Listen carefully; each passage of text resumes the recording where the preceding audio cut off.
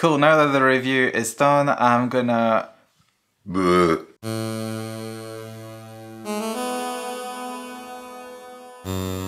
Hello folks and welcome back to my channel, it's Skillet Cool. Before I start with this video, just to let you know, I do acknowledge that I've been gone for a while in a video I filmed previously, but I've decided to put this one as a priority because there is a restock of the It's Freaking Bats palette by Shroud Cosmetics in collaboration with BattyBean. And I thought it would be a nice video for people to see so they can not only see a makeup tutorial with it, but also my thoughts and finally my personal experience with the brand and shopping for this palette in particular, and why I'm not sure if I want to still support Shroud Cosmetics as a company. So yeah, videos will be out of order. I will chronologize this in a later video, but just to let you know, I'm not just skipping on the fact that I didn't film for a while, even though nothing particularly happened except depression. So as I was saying, today we're gonna do a makeup tutorial and my full review on the It's Freaking Bats palette by Shroud Cosmetics in collaboration with BattyBean, or BattyBean, now she's called. I'm aware this video is probably gonna be very long because of the tutorial, the full review, but also my own personal experience in explaining everything that happened with this palette. So I'll make sure to put chapters, so feel free to skip to whichever part you're interested in if you want to only see certain part of this video. And if you watch the full video, I really appreciate it, thank you.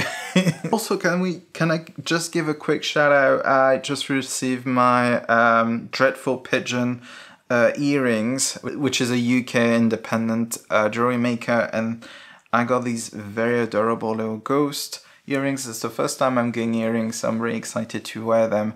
Before we get started, if this is your first time here, let me introduce myself. Hi, my name is Celeste. I love cruelty-free makeup, skincare, and spooky stuff that kind of like in the realm of cute and not just like blandly scary. So like I love cute skeletons, but I don't really like horror films. I know, that's weird. So if you're into any of these topics, hobbies, whatever you want to call them, then consider subscribing to have more content like this. I would love to have you here, and yeah, let's get into the tutorial. Hello, good morning, good afternoon, good evening, whatever. So what we're gonna do is, I want to do like a smoked out wing liner situation. So we're gonna start with Decay as like a liner shade because it's a beautiful liner shade, and then we're gonna smoke it towards the inside of the lid with Adams, pop at Grim on the lid, fading into zero, maybe with a bit of Sam. Tarte is gonna go kind of in the corner. Spooky is gonna kind of blow out the wing liner on the outside. And Handbook is going to be like a little inner corner and lower lash pop of green to go with Tarte. So it's a lot of shade. I hope I can try and put them all in. I try to put as many shades as possible because I feel like since it's my kind of official video with this palette, it makes sense to use as many as possible. So yeah, that's what we're doing. Let me start by priming my eyes. So priming my eyes with the Urban Decay Primer Potion in Eden, just like tinted. And I'm also gonna prime my face because I like doing that because then I can use primer to wipe off clean up any fallout or clean up the look, you know. So I'm gonna start by picking up like an angle liner brush. This is the 763 from Delirium Tools, Angled Brow. And we're gonna pick up that dip purple. I'll take this one because it's a bit thicker. I feel like a thicker brush works best if you're trying to do something a bit more smoky with an eyeshadow. I'm gonna start tracing a wing kind of shape.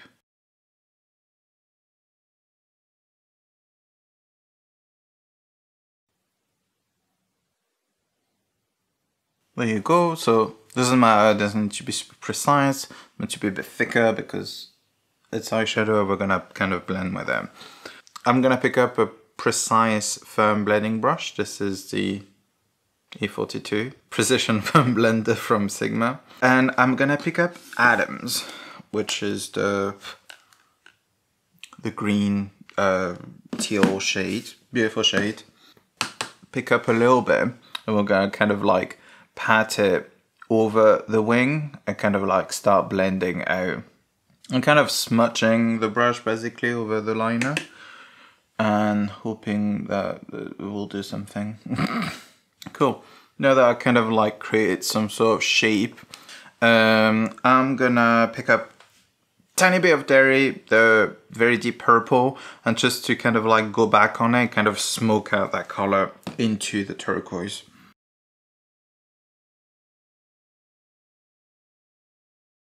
So I'm gonna pick up a small fluffy blending brush. This is the E33 from Sigma. And I'm gonna pick up Spooky, which is the periwinkle shade. I'm just gonna use that to slightly blend the edges of this because it's slightly a bit rough. I pick up a little bit of Adams this time with the same brush to help blend, because this brush is a bit more fluffy, so it works best to blend it. Cool, I'm gonna pick up a kind of big fluffy brush and I'm gonna pick up Trapper, the kind of green shade, which actually matches my t-shirt perfectly, which is lovely because I love that color. I'm just gonna kind of blend at the front here. I'm gonna take a firm packing brush. This is the, I don't know, because the name is rubbed off. It's a Sigma brush. It's a, I think, medium shadow brush. I don't know. Anyway, I'm gonna pick up some glitter primer in very BattyBean style. She and I use glitter primer to help kind of cut creases, define shapes, but also make eyeshadow stick very well, and it kind of like delivers more pigmentation. So with metallics and shimmers, it really makes them pop. And I'm gonna kind of define kind of a cut around the crease, obviously. I'm gonna try not to go over the work I did with the liner thing. The purpose is to cut the top but not necessarily the bottom, because if you don't put glitter primer, then the shadow, the metallic will blend better into the liner work you did. And I'm gonna start with Sam, which is the kind of, I don't know how to describe it. I don't know why each time I see that shade I can't help but think of crocodiles. And I'm not sure why, because it's not really the color. I guess if a crocodile was a metallic, highlighting metallic, it would be that color. I don't know. Anyway, let's speak way too much for this. I'm gonna pick that up on one side of the brush that is still sticky. And we're gonna place this in there in a corner. I prefer working from kind of light to dark, because then it means that you don't end up bringing too much darkness in your inner corner, which is not what I want. What kind of lightness kind of blends into the dark? I don't know if that makes sense. So just kind of placing a little bit of that in the front portion of the lid. And on the other side, I'm gonna pick up Zero, which is my favorite shade in this entire palette. It's absolutely gorgeous. So it's a kind of purple duochrome with like a green teal shift. And we're gonna place this blending into the green here in the center of the lid. I can't get over it. Each time I see it, I'm like, oh my god, this is so beautiful. And I'm gonna leave a tiny blank space here where like kind of the, basically there's that shape. This is a blank space and here is the liner. I'm gonna pick up, I was about to say get ready with me. Cream, which is the teal shimmer, and I'm just gonna place it here to kind of blend into the teal and purple. Kind of a mishmash of colors. It's kind of both dirty but like in a beautiful way. I can't like it. Maybe you'll find it messy, I don't know. Now I'm kind of like blending all the shades together, so I'm kind of like like kind of tapping and switching side and tapping again on like basically with the different shades to kind of blend them together and like make them overlay each other. Cool, what we're gonna do now is I'm gonna pick up my blending brush I use with Adams, the turquoisey shade, like the tiny firm blending brush. And we're gonna kind of like go back into first the turquoise teal atoms to kind of blend into the shimmer. And then we're gonna pick up a tiny bit of dairy, the very deep purple, to like remind that depth and really help kind of blend again. Also took advantage of that to kind of bring a little bit of depth into just over where the kind of crease is cutting, because I like doing that because I feel like it remakes the cut crease pop, but also it just ties the look together for me, because if I just do cut crease on me, I don't know why it looks weird. So just kind of bringing that color and kind of like create that depth and like, I freaking love this look. I'm so freaking excited. I think I haven't done such a like look that I'm really loving in a very long time, and makes me feel good because I haven't filmed in a while because of that. Anyway, let me repeat that on the other eye, throw on some foundation, and we'll finish the lower lash line together and blush and all of that. So I'll see you in a little bit. Welcome back. All I did was put on foundation, put the look on the other eye, sculpt the face with a bit of bronzer. I used the MUA Makeup Academy Bronze Perfection Matte. Cool. Let's do the lower lash line and then we'll do some blush and face makeup. So I'm gonna pick up more dairy, the very deep purple. I'm just gonna kind of define the lower lash line, so kind of like connect the wing by adding a bit here. Now I'm gonna use a very fluffy brush, but quite small, the one I used earlier to kind of blend the edges. And I'm gonna pick up Spooky, the periwinkle shade. I'm just gonna kind of like blend out the edges of that purple with that blue. But very lightly, I just want to smoke it a bit. Kind of like flicking it out to blend out the wing, if that makes sense. I'm gonna bring it a bit in the lower lash line here. Now what I might do is use the firm blending brush I used earlier for like the wing and the teal shade. I'm gonna pick up Dairy, the deep purple. I'm just gonna kind of blur this. So go back into like following the shape of the wing, but just kind of like blurring it out. So I'm gonna pick up Spooky and a tiny bit of Dairy to kind of mix them. So going back and forth into them. And it's just to kind of like blend better this shade again, as I was. And now I'm gonna pick up a big, fluffy, clean brush, and I'm just gonna go and blend the edges here. Because I just feel like I went a bit too low, as I always do with my lower lash line. It's very funny looking at myself because I think I never do a look so smoked out like here. I think it looks really cool. I'm gonna take the brush I used Trapper with and pick more Trapper, the green. Go here and towards the inner corner. I just thought just before the camera died that what I could do is actually pick up some atoms, the teal color, and kind of connect to here, if that makes sense.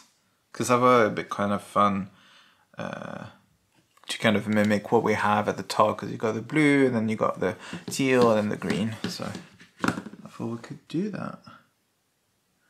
Just like here. Oh my gosh, this is so pigmented. There you go, I think that looks really stunning. I really like that. Cool, and now to finish the look, we're gonna pop on some inner corner highlight. I'm gonna pick off my ELF contour eye brush, I think that's what it's called. And I'm just gonna pick up Handbook, which is the Chartreuse Metallic. And we're gonna use that as an inner corner highlight. Just hitting here, kind of blending it into the shimmer at the top. Stunning. And voila, I fit almost all the shade in the palette. I'm quite impressed. Let me just throw on some face makeup, lashes, lips, and then I'll come back and we can discuss further, I guess. Hello, welcome back. I decided to kind of skip through all everything around the eye makeup because I thought since it's gonna be quite a long video, I thought we'd just show in that part. So yeah, that's what's happening. Now that the tutorial is complete, let's jump into the review and my full thoughts on the It's Freaking Bats palette. Alright, my thoughts on this palette. So purely these are gonna be my thoughts on the makeup quality of this makeup item, purely as a makeup user. And we'll get into a bit more of the controversy, I guess you should call it, around the palette, and also my personal experience, because I feel like sharing that. So, what do I think about this It's Freaking Bats palette? Honestly,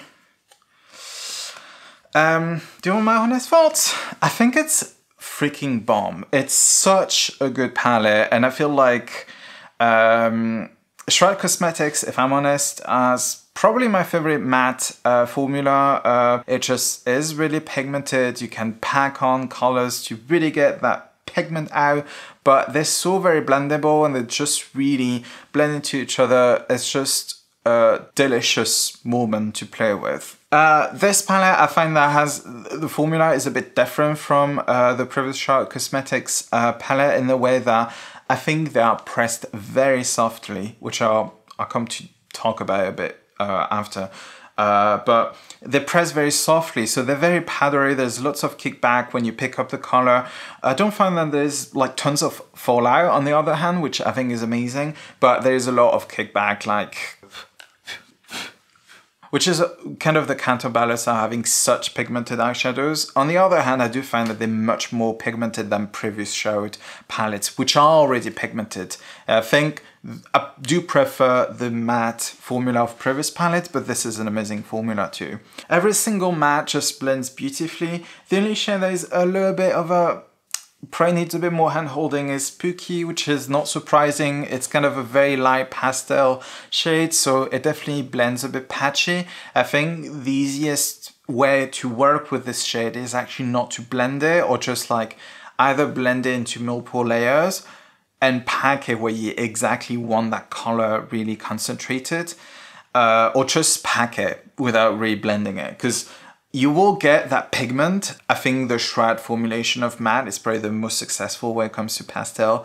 Creepy cute palette, amazing quality. I'm just kind of like, it's the only pastel I would play with, and this is no exception.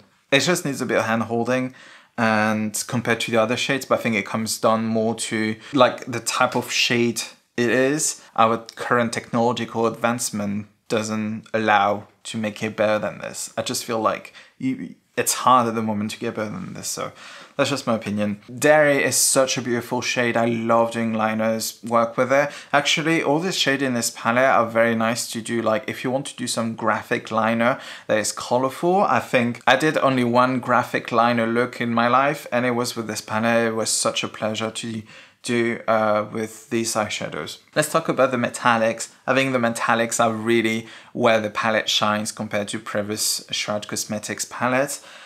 I do really like the previous palettes shimmers, or metallics I should say.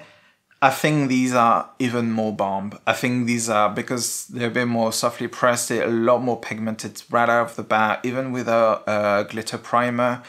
And I really love the fact that they included duochrome shades. I think they really nailed the duochrome formulation here. And the kind of duochrome I really like, which is a duochrome with an actual base color and then a reflect. I don't really like the kind of shimmery duochrome where it's like very transparent and you can't really get a base. Zero is probably one of my favorite colors in my entire makeup collection. It's such a pleasure to use. I think that in terms of pure makeup usage, it's an incredible palette, I think, in my humble opinion. Now, on the other hand, the fact that they're softly pressed does mean that these eyeshadows are very fragile. And I've seen a lot of people having either their palette delivered and they had a bit of eyeshadows breakage. I know Giovanna on YouTube, her palette, like the eyeshadows in the palette kind of like spontaneously broke for some reason. I know my palette broke because I think I dropped it, or it just kind of like, I think I kind of dropped it and there was some breakage. So I had to repress the shadows. Thankfully, I found it easy to repress with a bit of alcohol. You spray the palette with some rubbing alcohol, and then you go in with paper towel and like a very hard circular object to really press the shadow. And these, like my shimmers have been, this one, and this one have all been repressed because they were broken. I think they still look really nice, so, and they're very usable. So I wouldn't truffle with it because I'm really too scared of breaking it, if I'm honest. Mine didn't arrive without any issues, which I was quite surprised by because, again, I live in the UK and I had to travel through transatlantic. I can't say anything wrong with the color story. I think it's amazing. I find this palette extremely versatile, even though there's lots of complementary tone, like the greens and purples, like almost complementary, which means they're gonna be really stunning if you manage to place them and not blend too much into each other, in which case they would muddy up. I feel like out of this 9-pan palette, I feel like there's so many looks I've managed to create, and very interesting iteration of colors you can create by mixing. Spooky and Adams make this beautiful tealy periwinkly blue, which I absolutely love. Adams and Trappa becomes that very foresty green that is very grungy. Shimmers are beautiful, and I find again that you can really easily pair in transition. Sam and Zero, I wouldn't think that I would be able to play with them. I managed to integrate them into my look. The only shade I'm not like absolutely loving, but it's just, I think it's more of a color preference, is Apparition, because it's like a purple with a gold reflect, which is not my favorite type of purple. I really like my purple to be very blue tone based. And I'm not even sure if I try using it in a look. Maybe with Trappa it might be interesting, so I might try doing that at some point. I think BattyBean made an excellent, incredible job creating this color story. I think it's extremely unique. I think that's the thing as well. It's so colorful and yet so grungy and very smoky. It's unlikely you have one of these colors in your collection. I know I don't. Finally, something I want to point out, which I think is really amazing, and I wish Shroud Cosmetics would do that with their old palettes, is that these eyeshadows are actually in a magnetic palette, so you can pop them out. Be very careful with them, but I think that's really, really nice. Because the colors are so unique, you can easily pop one eyeshadow and use in a different color story and really bring alive again your color, an old color story you may have, or an old palette you may have. So I think that's really, really cool. Yeah, I think that's all my thoughts. Overall, I think it's a fantastic palette. It's probably one of my favorite palettes to work with, if I'm honest. So cool, now that the review is done, I'm gonna kind of talk about my own experience shopping with this palette and the kind of issues I have with the brand at the moment, and I'm not sure how to feel about. If you don't really want to hear about my experience, feel free to jump at the end of this video using the chapters to hear my goodbyes and how you can help me and support my channel and all this sort of thing. And I'll see you then. If you don't know, I'll make it very, very short. There were some issues with this palette where they had a much, much bigger success than anticipated. So originally the plan was they had some palettes that were pre-made and they were thinking of making a few more and just basically put them as pre-sale, and then the rest will kind of come into like restocks, you know, kind of typical indie thing. The thing is, I don't think they planned a lot of palette, and the palette sold out in less than a minute. It's not really my thing personally to like jump on palettes and like quickly check out and stuff. I want to be given my time to kind of like shop, and just, I wish there was more, like brands did more like queue system and stuff, but anyway, that's a different conversation. After that, BattyBean and Chloe from Shroud Cosmetics decided to do an unlimited pre-order, which would be people can pre-order as much as they want the palette, and they will only get the palette whenever it's made. Which was, in my opinion, people think it wasn't a great idea. I don't know if it was or it wasn't. It's not for me to decide, I'm not a brand expert. In my own personal opinion, I thought that was a great idea for people like me that don't really care about getting the palette super fast, but they just want to be able to pay it and be able to get it someday, whatever that day is.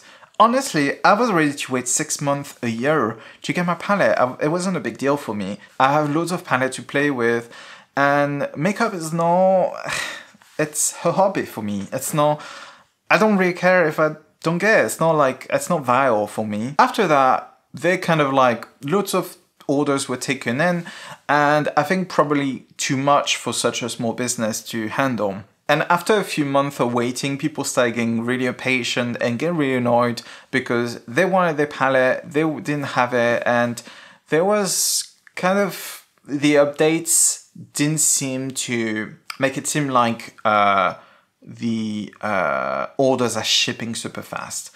And personally, again, there was a lot of controversy around it, and I was actually kind of comfortable seeing it more because people were really like eager and quite aggressive in the comment section of like really nitpicking at every single details and everything, and kind of like asking for receipts from the brand. And it's not really something that spoke to me because we were also in the middle of a pandemic. And again, I'm someone that was kind of like, I don't care, I trust the brand. They like clearly I've seen a lot of people talk about Shroud Cosmetics before. I'm sure it's a trusty brand. They didn't run away with my money. So I think people were getting really annoyed, and originally I was really defending her because I felt like we're in the middle of a pandemic, it must be really difficult just spend your time like making palettes constantly, and it must have been exhausting. And having people like coming for the brand of like, I paid, I want my palette now. I know lots of brands that one person show and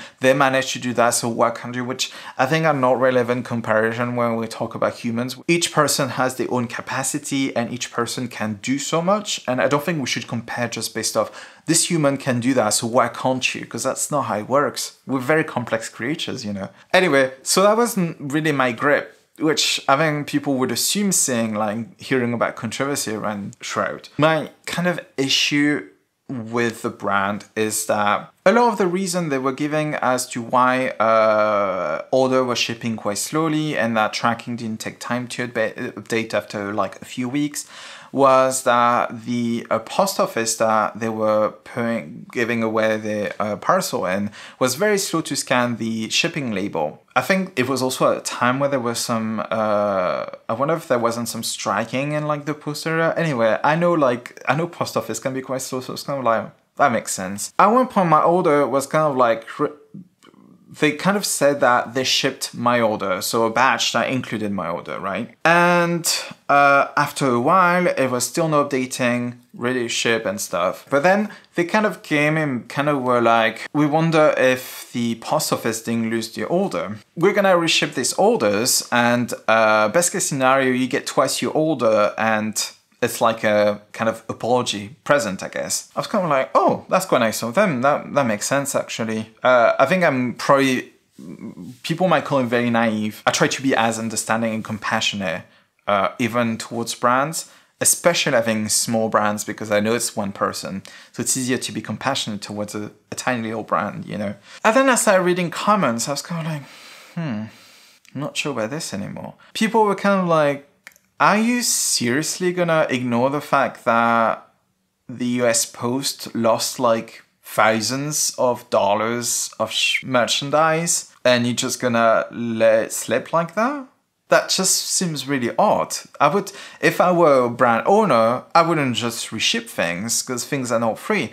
I would go to the post office and be like, excuse me, where is my shipping? That's just ridiculous, right? Just to clarify, this was what people were saying in the comments on Instagram.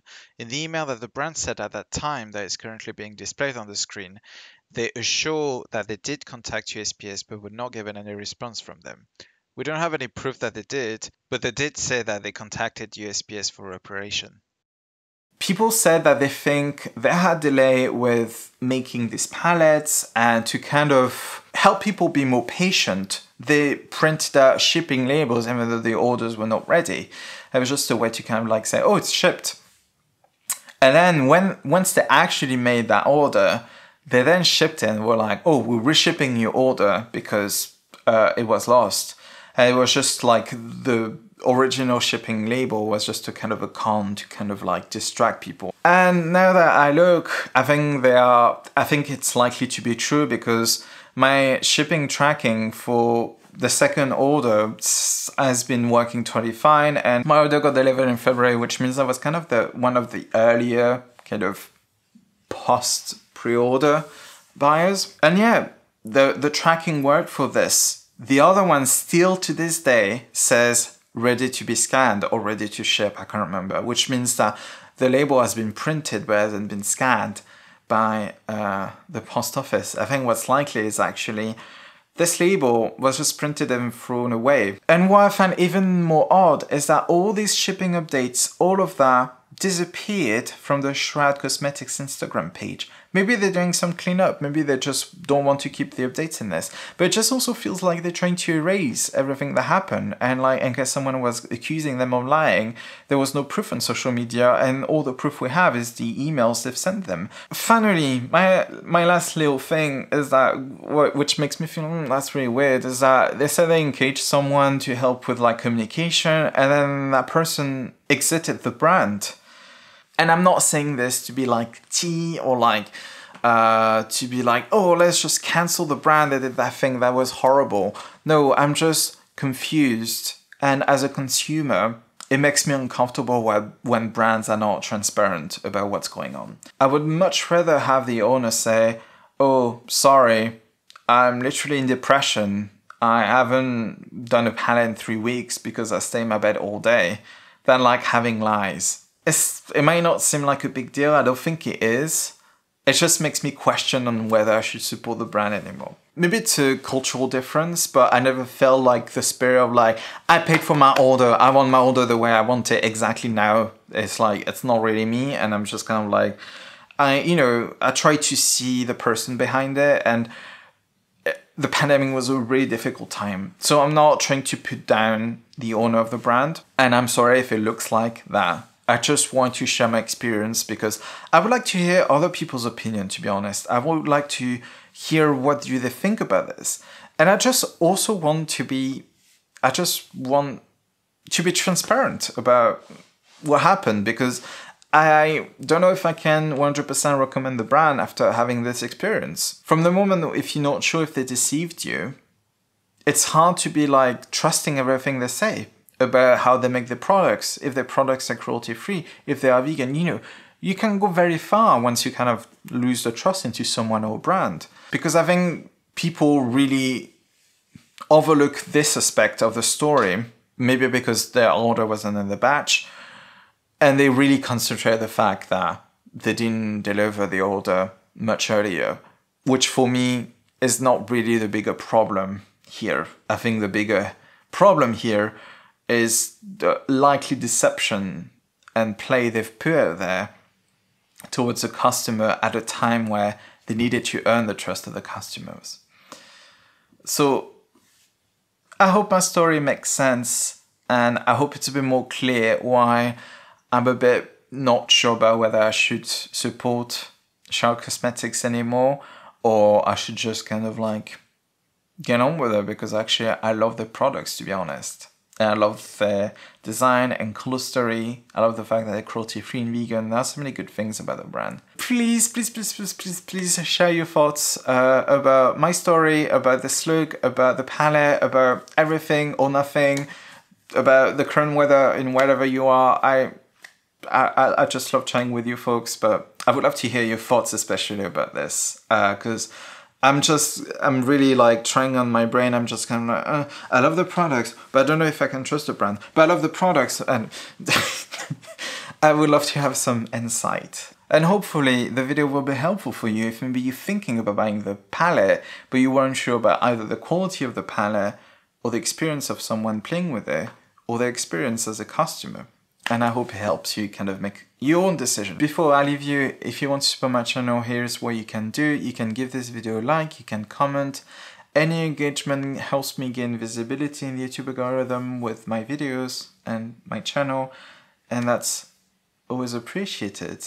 If you don't know what comment to leave but you still want to support me, you can leave this bat emoji, because it's freaking bats, right? And I thank you very, very much for your efforts. Thank you so much for watching. Thank you so much if you stayed till the end, because it was such a long video.